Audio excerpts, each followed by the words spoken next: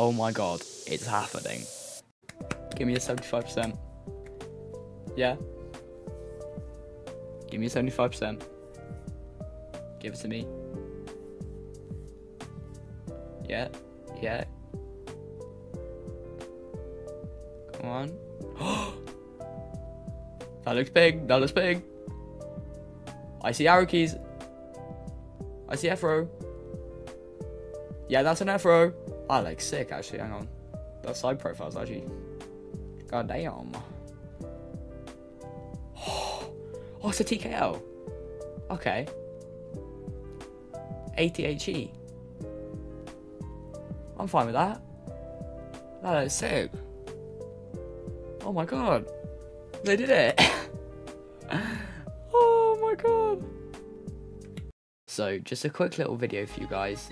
I've been wanting this board for like 2 years. As I'm recording this, I think the stream is still live. Like, they've just announced a Wooting 80AG. Like, what?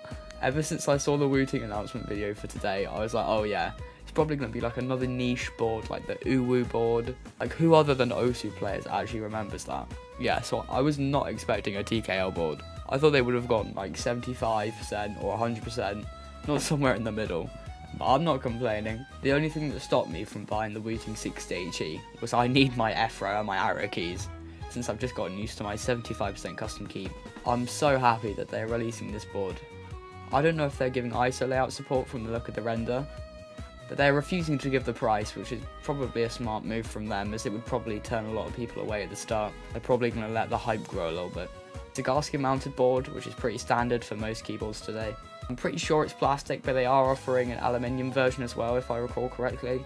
But I don't think it's actually aluminium, it's like a zinc alloy or something. I'm not sure whether they're using a new generation of the Hall Effect lacquer switches or what, but we should know more info about the board closer to the time of release in about 1 month. I'm personally so excited for this keyboard to release.